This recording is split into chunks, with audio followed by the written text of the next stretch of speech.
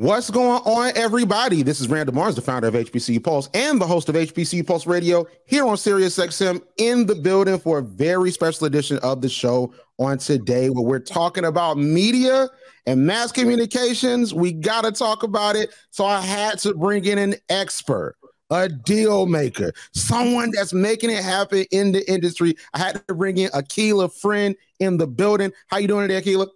I'm doing so well. So glad to be here. Thank you for having me. Most definitely. We have to have these conversations because I know that for me, I graduated from Fort Valley State University as a media studies graduate in fall 2019. And I know for me, we always talked about what the future will look like and what we're going to be doing. And a lot of us, to be honest, we were doing our coursework, but we were uncertain. So I think that, these conversations have to happen because we've been hearing a lot of people talk about, oh, like media is an easy major. Oh, it's not like you're being a doctor. So we got to have these conversations because media literacy in the media is important. But before we get to that, it's Founders Day coming up for you. You're a woman of Alpha Kappa Alpha Sorority Incorporated. So first and foremost, how are you feeling going into Founders Day? I'm feeling washed. I feel good. I feel washed. I feel like, I'm definitely older. I joined fall 12, junior year of undergrad. Love my sorority, love my line sisters, but all the time when Founders Day happens, when our, anniversary happens, anything of that nature, I'm always like, oh my gosh, where is the time going? But still such an illustrious organization to be a part of. And I'm blessed to really cross paths with not only the women of fellow women of AKA, but also D9 in general. Like this is just, I feel like the month of January is a refresher in terms of like why I wanted to be an AKA to begin with, why I wanted to be a part of D9 to begin with too. So all good. So let's talk about your college experience. So you did not go to an HBCU, but no. I think that your viewpoint is important because it's going to show like sort of the differences. So talk to us about your college journey and, what institution you attended. And also talk to us about your higher education experience in general, like, your other degrees, different things like that. Sure. So for me, and this may be a story, I think less and less people as time goes on, this might be their situation, especially now in this day and age with organizations like HBCU Pulse out there. But I had no idea what HBCU was, to be honest. It wasn't something that I was told. I'm a first generation American.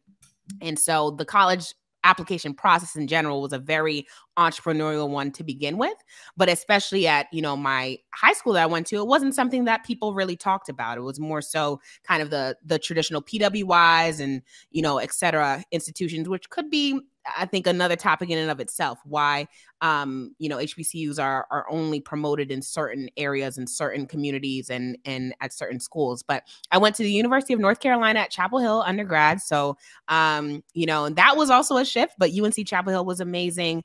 And on top of that, I then received my MBA, Master's in Business Administration from Columbia University in New York. So it was, I think my, higher education experiences, and obviously did, study abroad programs in London, business school, for instance, as well. So all of my experiences have been at either predominantly white institutions or state colleges, and obviously the Ivy League education that I received as well. So no HBCUs, but definitely got love for the folks that I've met that came out of there as well. We love to hear. So let me ask you this. So I want to know about, your experience at those institutions, because really, like, we always, especially like when you go to an institution that isn't considered like, oh, this is the Black Ivy League, or, oh, this isn't like, because we always look at, oh, Howard, FAMU, A&T, because those are the ones that keep getting shown, like Spelman, Morehouse, right? And those schools are significant, but Fort Valley is significant. Albany State is significant. So I know at the conversations that I would have at Fort Valley is like, man, I wonder how it is at the Ivy League schools. I wonder how those mass comm programs are. I wonder how the Walter Cronkite School at ASU is doing in Arizona. I always used to wonder about that. So what was your college experience like? Like, was the coursework hard? Like, were you really, prepared to get out there in the world and get a job? Like, how was that on campus? Yeah, I would say the coursework was pretty intensive and very focused. I would say, I didn't necessarily, I'll speak to undergrad first.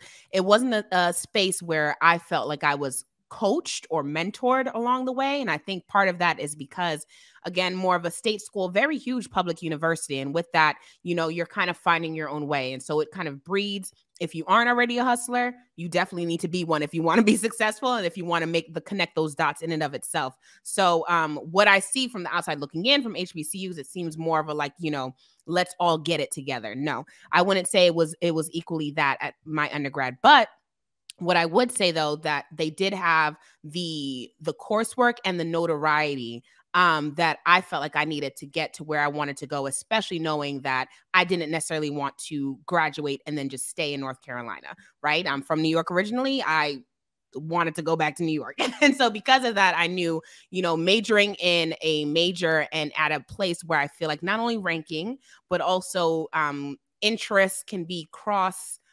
cross-fed at different places. So actually my start in media and entertainment didn't happen for me in undergrad. You know, I studied public health. I studied health policy and administration at UNC, but it's, I think, ranked number 2 in the country or so, at least at that time, for healthcare. And at first I thought I was going to be a healthcare administrator or potentially go to med school. And so that was my decision-making process there. But, you know, quickly within those courses, which were tough, which were difficult, but also really sparked to say, is this really an interest and passion of yours? I recognize that, you know what, the things that I was thinking of myself as hobbies, the more media and entertainment type of things that I was doing, whether with friends or family, I was realizing that I really wanted to more so be there. And it was through college and through doing those things that I realized, okay, I can actually make a career out of this. I don't necessarily want to switch my major and stay for another year, take out more loans, etc. So I'm going to figure that out in the quote unquote real world. And that's what I did by graduating and going into consulting.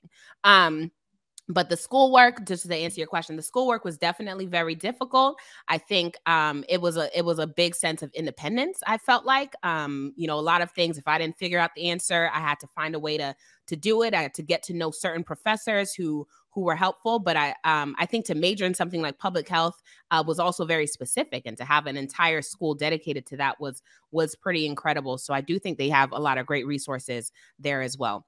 I love it. I love it. So you have had a very expansive media journey, even though you didn't major in media. You've had such an expansive media journey, just of the, you know, the places that you worked and the things that you've done. You even worked for the WWE, from what I saw. I was like, wow. Like, as a wrestling fan, I'm like, wow. Like we in there, all right? We in there. We make it happen. So, like, you know, you worked so many amazing places. So, you know, what I want to know is, like, what is it like in that corporate world? Because a lot of folks want to know if, like, you have to suppress yourself, because you know, like, a lot of us, especially now in this generation, you know, we want to be Black unapologetically, and we want to be ourselves, and we don't subscribe to the notion of code switching, because we believe that we shouldn't dial ourselves down because what we are isn't bad, you know. So, like, what is it like in the modern day world in a corporate environment at these big, huge Fortune 500 companies?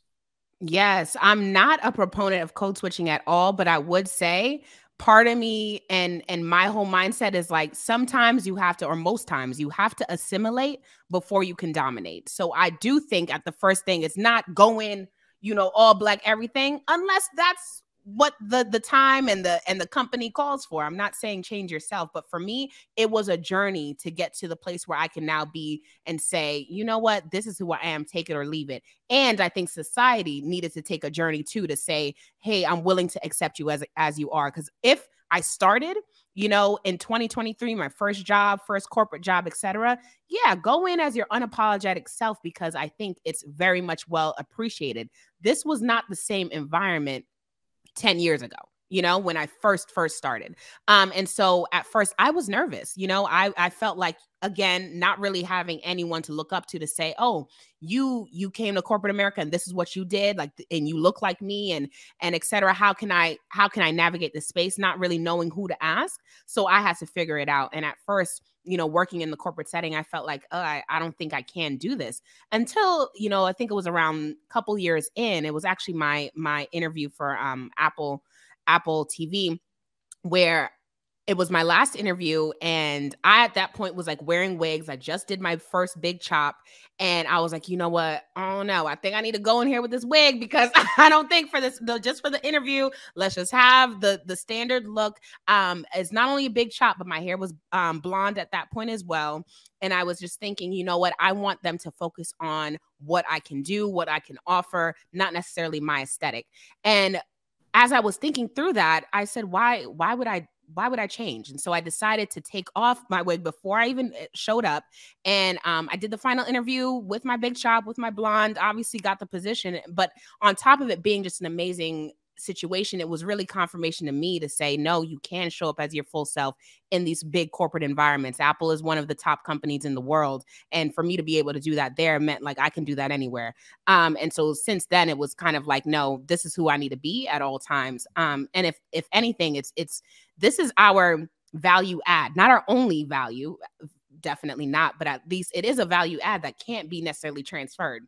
You can't teach someone else to be Black, but you are, and you have your own experience, and it's up to you to really show up and show these corporations that, you know, you are valuable. But I do say pace it and really read the room before you take over.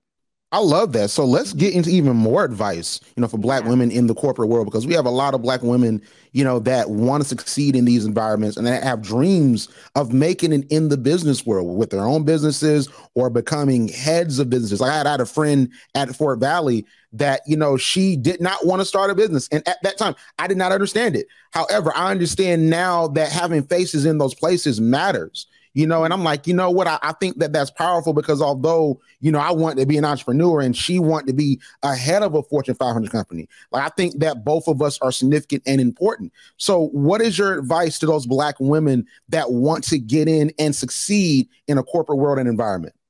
I love that you had that conversation with your friend, because I would say both are equally important. Not everyone has to have that entrepreneurial bug. Not everyone has it, period, you know, and that's okay. Or if you do have it, maybe your pathway is to be an intrapreneur. So kind of change things within your organization. So my main advice for Black women wanting to succeed in the corporate environment is to really, once, just stay close to that dream. If that's truly it, then that it's okay to follow it, but also understand your why. Like, why is it that you want to succeed? You know, really be okay with that. If it's just because, hey, I want to be on the cover of Forbes one day, fine. If it's more so because you want to see the change that this organization can bring, fine. If you want to see more capital, if you want to bring more people up like you, whatever your reason is, I don't want to necessarily downplay that is or is not enough. It's more so just having a clear understanding, because if you don't know why you're doing something, your strategy is already off kilter. And that means your actions, your movements, the way you interact with others within that corporation would not be effective, because you don't even know what you're doing. And the real people who are also gunning for that position can sniff that out and perhaps, you know, make you question yourself. And so I would definitely say, just one, again, like, know your why, but also the other thing is really just to form some sort of support group inside and outside the organization. It's definitely a long road. You're not going to get there tomorrow or the day after tomorrow. But if that's something that you want, you have the full capacity to get there, but it's harder to do that solo. It's really, you know, I wouldn't say all of your, you know, your friends and your mentorship and your support should come from inside the company. No, because then that's a very insular way of viewing things. You can also gain experiences from your community outside. Like, you know, as you said, you were talking to your friend. That's already a community. Talk to people outside about what you're going through more often. A lot of times I would say, and myself included, I've been in situations where feeling like, you know, no one else would really understand this work life that I'm doing. It's so specific. Never mind. But there's a lot of core things that we as Black women, or we as Black people overall, go through in corporate America that other people can understand. And so reaching out, obviously listening to shows like this, reaching out to different folks and forming a community, some sort of support group, would help you kind of think through things, strategize ways faster, and just get ahead a little bit more.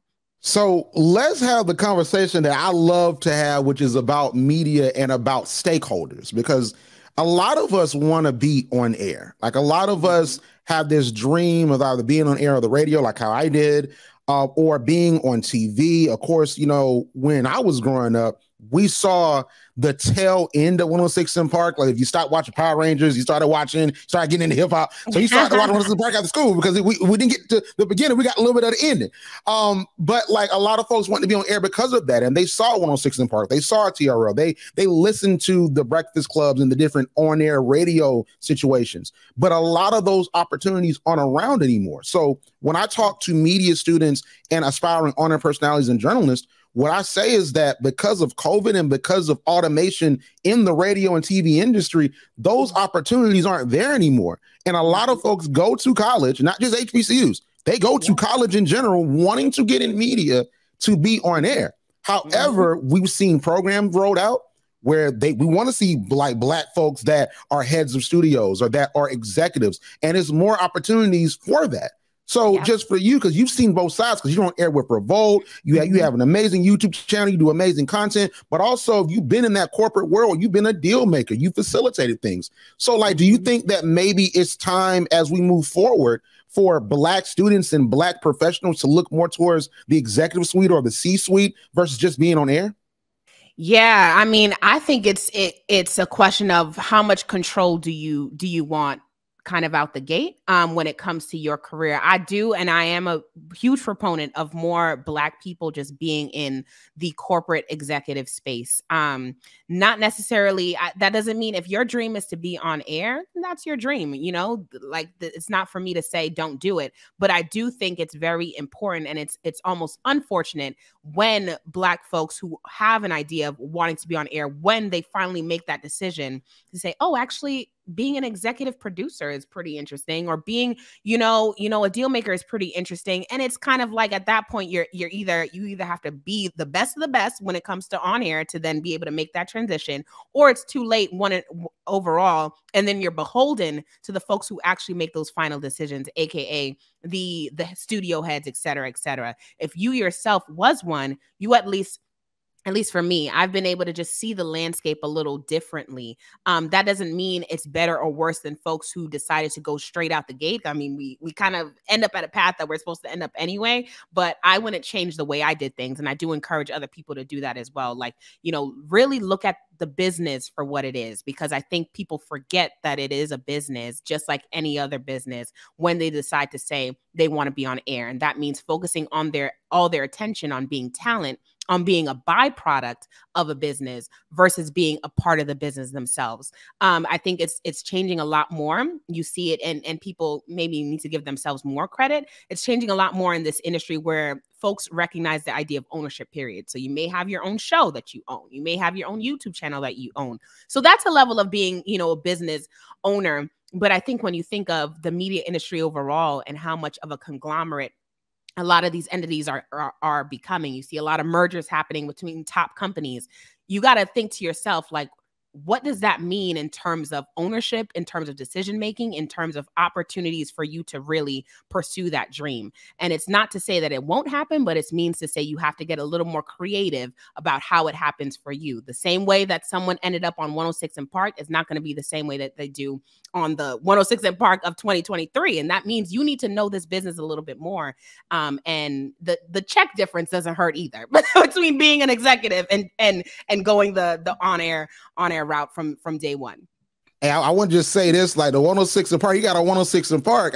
Terrence J got on there. He had to go to New York and he didn't get it. He went to Atlanta. They said he looked real familiar. Like, maybe we should give him a shot as an intern. Like, it's a little bit different now. I don't know if some folks are willing to go that Terrence J route, because that shows dedication, but there's not even those opportunities anymore because of just how media is consolidated now. Like how you said, media is consolidated. You have all these mergers going on because folks are losing a bunch of money and they're trying to spin out of the game because they're in debt and losing billions of dollars. Like, and I think that's what a lot of folks in media don't understand, is that you have to read the room and you have to see the industry, because that says a lot about what your job prospects are going to be. What do you think media is going to look like this year? Yeah, we can make some predictions. I think one of which is that more entrants or more people, more types of organizations would start to consider themselves a media company. You kind of see that happening already where, you're not only competing from a media standpoint with the Warner Brothers, with the, NBC Universals of the world, you're also competing with the Meta / Facebook, ByteDance / TikTok. It's tech is already ingrained in media, and I can foresee a lot of other industries having their own version of a media level platform because of how much we've seen social media, for instance, democratize the level of entrance that you can have and the opportunity to just be kind of a media company. You yourself can pick up a phone and get that LLC, and now you are a media company. So there's just going to be a bunch of new entrants. With that, though, I think the opportunities for not only ad dollars, but just dollars in general, I think would really just really depend on the economy. I feel like the opportunities for you yourself to explore opportunities, to be on air, to have shows that have that second, third, et cetera season, to have ad dollars super flowing in. It's really dependent on how loose a lot of these companies are willing to be despite an impending quote unquote recession. Who knows? I think that's another reason why we see a lot of shows kind of canceling. Netflix, as you said, opening up that ad window. A lot of players that wanted to enter media and entertainment are realizing just how hard it is to be in there and recognizing that they still have to answer to shareholders, and answering the shareholders mean how can we get more innovative with our shows that we put out, which means every show has to be a success.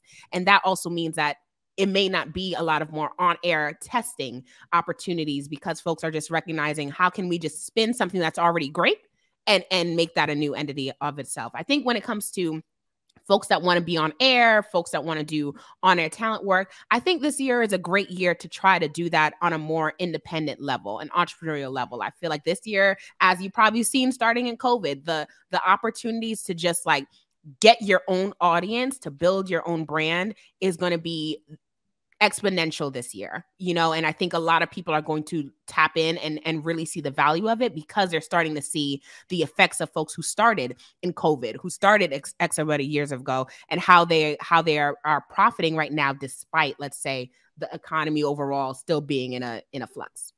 I love it. I love it. I think this is an amazing conversation. I can talk about media all day, and I've done it so many times before. Oh my gosh. But we have to go on and go because I know that you have so many things that you're doing and that you're busy. So I want to end off with this. Where can we find you on social media? And I always ask this, how can we support you? Because following on social media ain't support. We need to actually tap in with you and see what we can do to support you, watch you, and see you grow. So where can we find you on social media, and how can we support you? Yeah, I appreciate that question. So you can find me on social media. All of it is the same. It's just my name, at Akilah Ffriend. That's AKILAH. FFRIEND. How can you support me? I think, I have a lot of things going on. As you mentioned, right now, one of the talk show hosts for Revolt TV's Black Girl Stuff. So you can tap in there every week.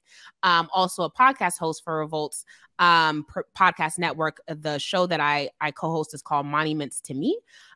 So on top of that, just tapping in by watching and supporting by watching, I am, as you mentioned, starting to do the whole, how do I do this and build this on my own? So that means the YouTube page, that means my blog, that means everything is at Akilah Ffriend, but really tapping in, watching the videos, commenting, letting me know what you like, what you want to see. My focus right now is media, wellness, and just the overall business lifestyle. So I'm just ready to show more about Black excellence every day, bring people around and create that community for myself. And hopefully by supporting, you just become a part of that.